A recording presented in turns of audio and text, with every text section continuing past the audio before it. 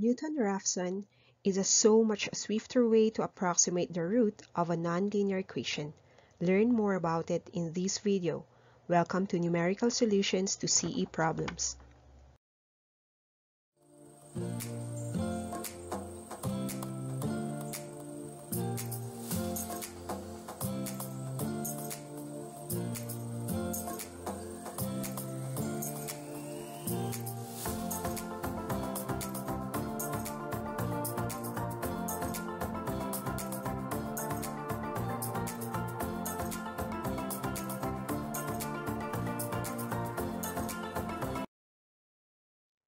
Newton-Raphson method is more known as Newton's method. This uses the open method of determining the root of an equation, but still assumes that the curve will be passing through the x-axis. There is a simple algorithm in using this procedure, which starts with learning to differentiate the equation. There should still be an initial value of x to be assumed, but Newton's method would not require a range. The next value of x will be computed using calculus, and it would still utilize iteration. The derivation of the approximate in this procedure uses the idea of taking the tangent line of the assumed values. In the case of the curve shown, say we identify an initial value of x with the coordinates of x0 for the x distance and f of x0 for its vertical distance from the axis. Take the tangent line of the curve with this point, which would extend to intersect x-axis again, and this is taken as x sub 1. Now, how to solve for x sub 1? Knowing that the tangent of theta can be taken as the vertical height with the horizontal distance, which is also denoted as slope, stating it is rise all over run. Note that the slope is denoted as the gradient of the point included, or it is the differential of x0. Thus, f prime of x0 is equal to the rise of the function of x0 all over x0 minus x sub 1. By manipulating the terms, we would get x sub 1 is equal to x0 less function of x0 all over f prime of x0, which can then be the formula used to find the value of the succeeding values of x. Again, in Newton's method, the differentiation is required. Try this example. Use Newton's method to solve for the root of x cubed less x is equal to 1. The function of x is taken as x cubed minus x minus 1. So we can start by checking the probable values for the roots. Say we try x is equal to 1. The function of x turns out to be negative 1. Try another value such as x is equal to 2, and the function yields positive 5. Since there is a change of signs in the values, we are sure that the root is between 1 and 2. So we can continue to differentiate the function. The differential of x cubed is 3x squared, and x becomes 1. Between the value range, we can start with x0 as 2, or you can also work with the lower value 1. The function of x0 is taken as positive 5 as computed earlier, and f prime of 2 is positive 11. Use these values in the formula, and that is 2 less 5 all over 11, giving the value of 1.545454. Place the values in a table to avoid getting confused later on. Zero iteration uses x as 2, with the corresponding function of x and f prime of x values. Then, we also determine the value for x sub 1. Plug the value of x sub 1 into the two functions, and function of x would reflect positive 1.145752, whereby the value of its differential gives positive 6.165284. Use these values to identify the next value of x, and that is 1.359615. This is x sub 2. Now let's use x sub 2, which is equal to 1.359615, into the two functions again. The function of x sub 2 becomes positive 0.15 4.3705, and that of f prime of x sub 2 gives positive 4.545659. Plug the new values in the formula to come up with positive 1.325801.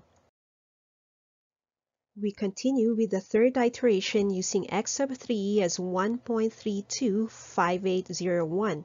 The function of x becomes 0.004623, and f prime of x sub 3 is taken as positive 4.273245. These values will also be used in the formula to show 1.324719. Next, move on to the next iteration, that is use x sub 4 of 1.324719 into the two functions. F of x sub 4 becomes 4.45 times 10 raised to the negative 6, and f prime of x is still positive 4.264641. The next value of x, that is x sub 5, is then computed as 1.324718. Let's continue and iterate another by using x sub 5, which is 1.324718.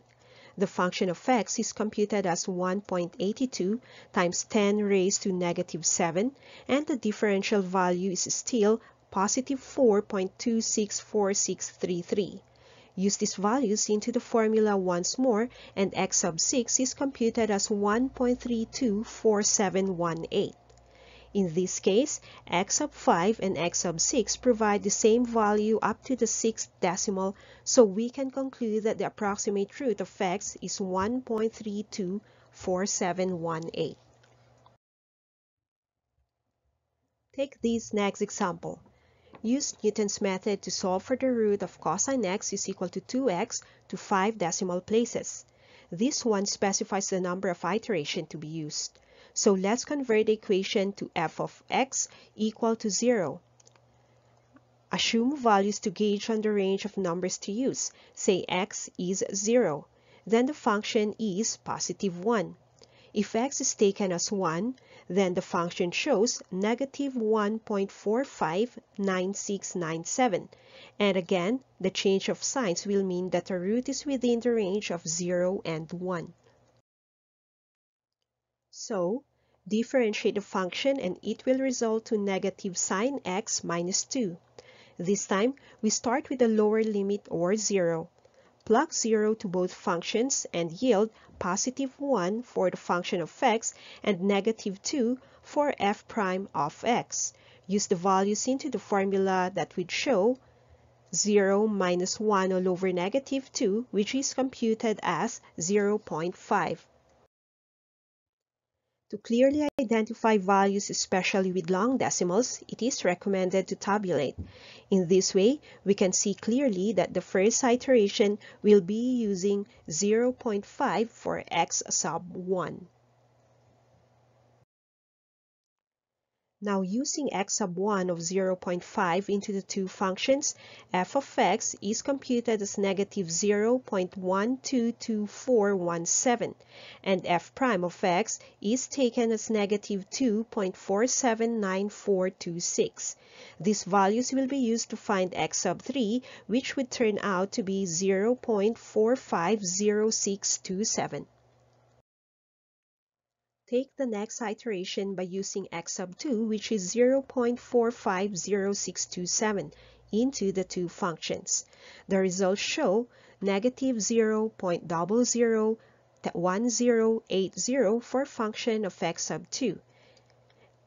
F prime of x sub 2 shows negative 2.435530.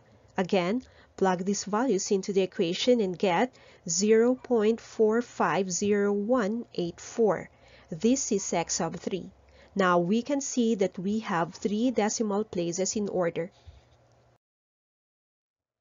Then work on another iteration for the other decimal places. Using x sub 3 into the two functions, we get negative 9.47 times 10 raised to negative 7 for f of x. negative 2.435131 for f prime of x sub 3. Then using these values into the formula, we get 0.450184, which is exactly the same value of x sub 3. Thus, we can end the iteration as it is also reached not just 5 decimal places but even 6. The approximate root of x is 0.450184.